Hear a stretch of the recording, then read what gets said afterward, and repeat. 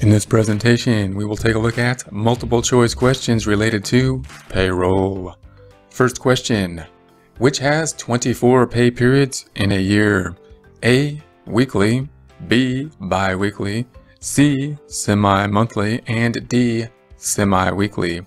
So, which has 24 pay periods in a year? We'll go through the process of elimination. We're talking about the types of pay periods. Remember, if we are paying employees, we could pay them typically weekly, monthly, bi-weekly, or semi-monthly. And so we're going to go through which of those then would be 24 pay periods in a year. So we get 24 paychecks in essence, or we're the employer. We're paying 24 paychecks. So if we go through these, one, weekly, are there 24 pay periods if we pay every week? It should be more than that. You should just know weekly means 52 because there's 52 weeks. So we got to that's one of those payroll type numbers that we need to know that may be not known by most folks. But for payroll people, you should probably know 52 weeks about in a year. B says bi-weekly and C says semi-monthly. That's really where the problem is because those both sound similar, very similar. And then D, rather than saying monthly, which is the other payroll period, says semi-weekly, which isn't really a thing normally. That's not like normal. So we're going to say that D is probably not it. It's probably going to be between B and C. So question one more time, or once again, will be, which has 24 pay periods in a year? Is it bi-weekly or semi-monthly?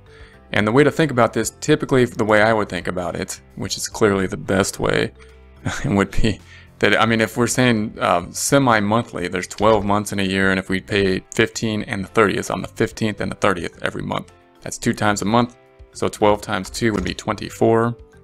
And so that would be the 24. As opposed to if we pay every other week, then it's not necessarily 2 pay periods in a month.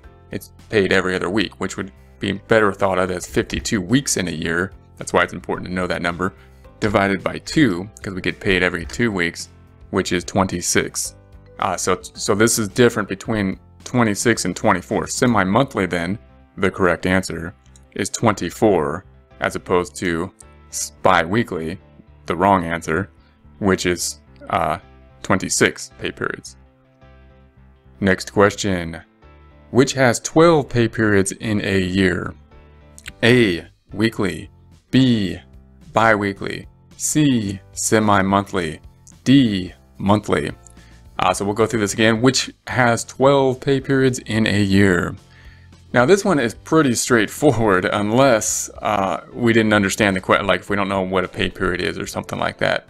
I mean, what we're saying is which of these would result in us paying payroll, giving paychecks out to the employees, or doing it electronically, or however we do it, 12 times a year. Would it be weekly? There's 52 weeks in a year, so that doesn't sound right. Bi-weekly, even if we don't really understand bi-weekly or semi-monthly, there's more than 12 of them if we pay every other week, or if we pay twice a month. So 12 seems awfully low. So monthly clearly is the answer here because there's 12 months in a year, and if we pay monthly, then there would be 12 pay periods. Therefore, correct answer. Which has 12 pay periods in a year? D, monthly. End simulation! End the simulation!